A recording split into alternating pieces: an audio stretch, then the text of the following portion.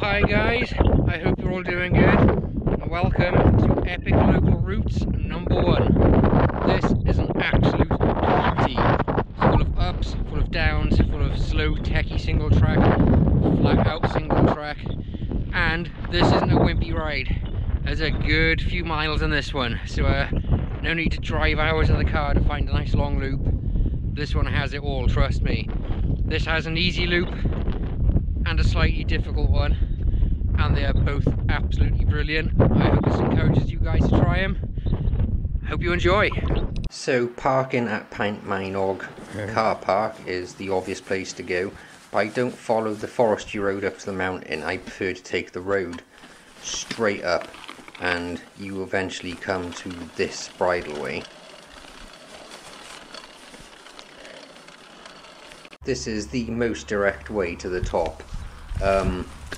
It's not insanely steep, but it does go on for quite some time. It's got to be at least 2 miles in length. Gradient stays practically the same until you get to the very end. There's a very, very steep hiker bike section.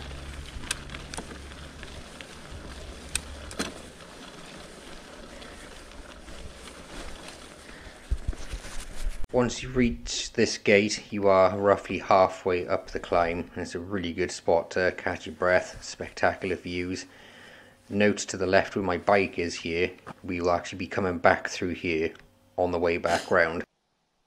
Now that you've made it to the top, you are now at the highest point in Pembrokeshire, which is Foilcombe Kirwin, and this is the start of your descent. You can think of this section as a warm-up. It's pretty rutted out, quite wet in places, lots of holes to watch out for, but this ride gets better and better the further on you go. Here we get to our first split. Both routes bring you out at exactly the same place. The left hand side is a faster, smoother, flowier run. The right hand side, which I've taken here, is way more technical, gets really steep in places, drop-offs, huge hidden holes, plenty of stuff for a novice to get wrong. So if you do go down this way, take care, especially towards the bottom.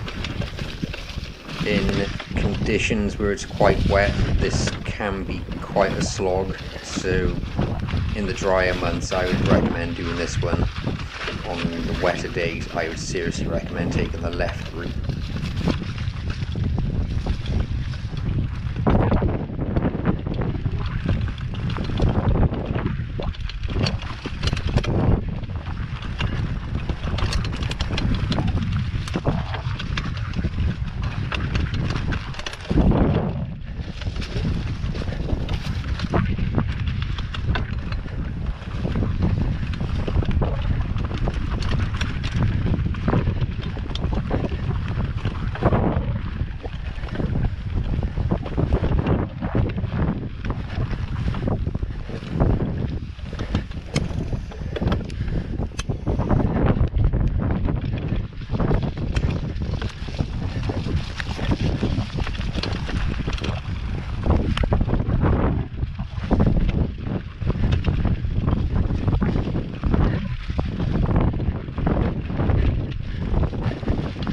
Lots of hidden holes on this one, guys, so you have to be very aware.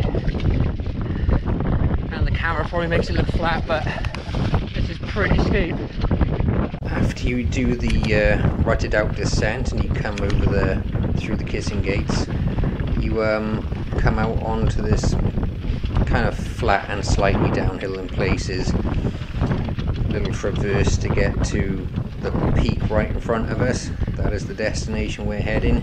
But remember, both routes bring you out practically in the same spot.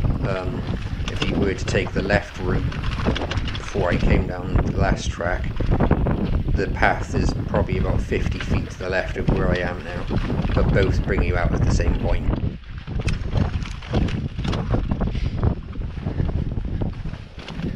And once you get to the summit in front of you, it's time to soak up some views before some absolute brilliant descending. Things get very good from this point onwards, guys. And now we start the descent, and this one is an absolute beaut. You can seriously let rip down this. This is a really fast descent. My forks aren't quite up for the job, but if you have a decent bike, I cannot stress enough, you can seriously haul some ass down here.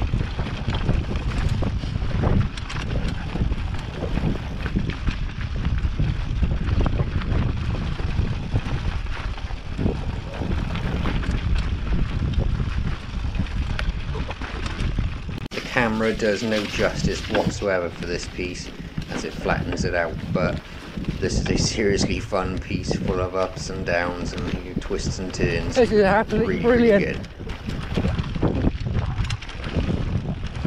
As you continue along on the track, you'll notice this rock outcrop on your right hand side. There'll be a track there. You want to be taking that, and this section is really cool. Some slow bike skills are needed here. Lots of rocks to get over, and then it opens out with some nice flowy single track. Absolutely brilliant.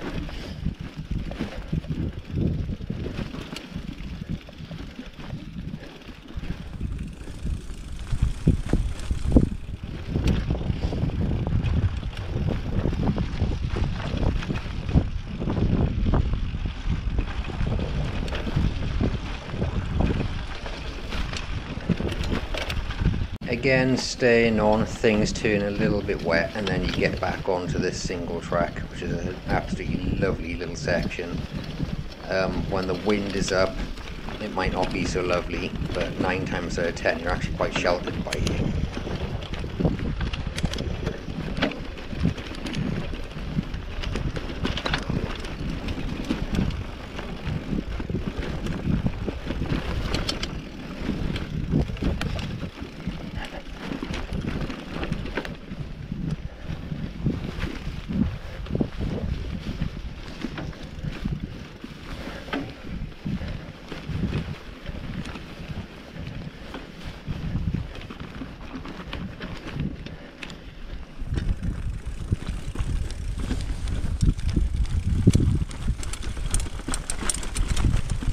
As you get to the end of the trail, there is a massive climb in front of you, but fear not, we are not going up this today.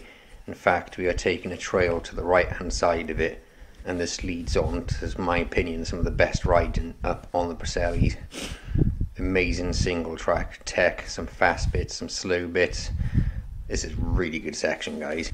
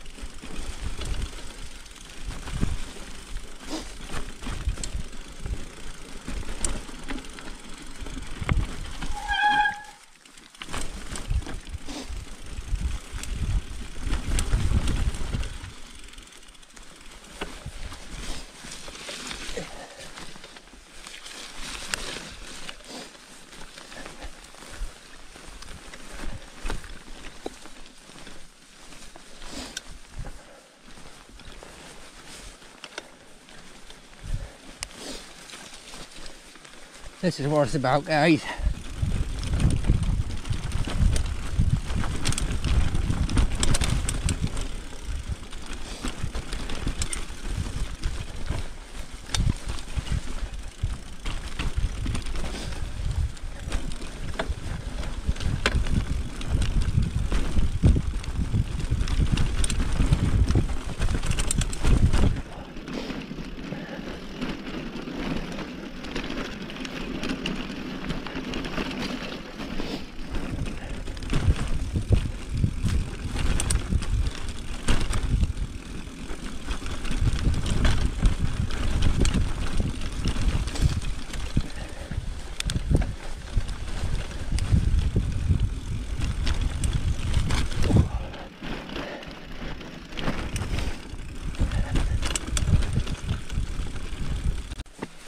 Now we have off-cambered single track, really nice. There's a couple little steep roll-ins here as well. a brilliant section, and then it finishes meeting the road on a really nice mellow descent. You can freewheel the whole thing, or if you're feeling energetic, you can stick a few cranks in and really pick up some speed. Really nice section, and gives you an opportunity to soak in some amazing views around you as well.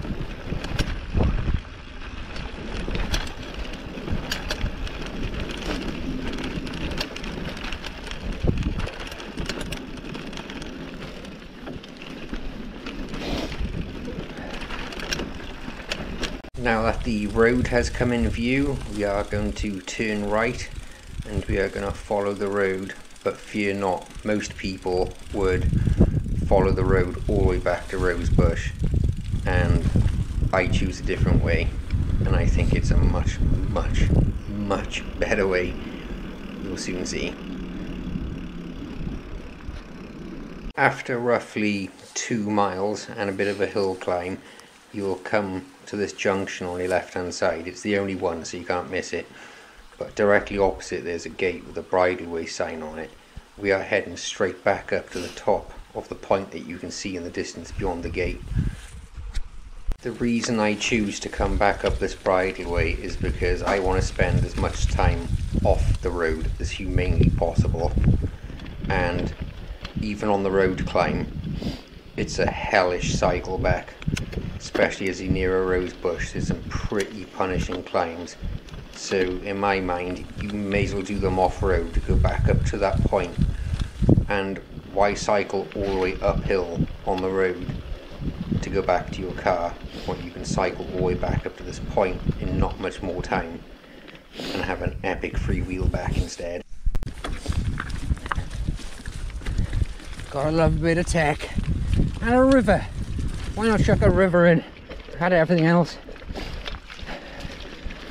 Anyway guys, you need to try this. Seriously, there are some amazing rides in here. I gotta work out all the kinks of trying my best to show it off. But I will try. Seriously, it is brilliant out here and it's so soul crushing. If I never ever see anyone else out here.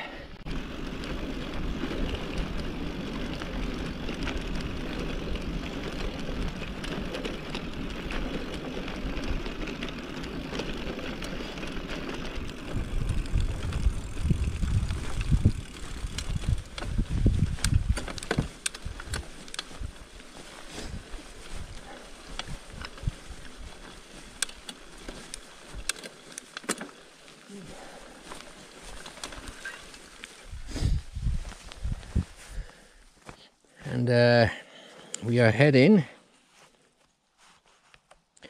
for a gate just above this building here, and then straight up, and we are back on the lane that we originally started climbing up. Sweet. As you make your way up, and I'm sure you'll be hiking by then, just aim for the trees that you can see in the distance. They're the only ones, and then follow the fence and you come back to this gate again. Yes, the weather has changed and so have my clothes, and that's because either I forgot to press record on the camera or it didn't record. But this is the last section, and from that gate enjoy a very fast final descent all the way back down to the road at the lane that we started on, turning right and then 2 minutes away from the car.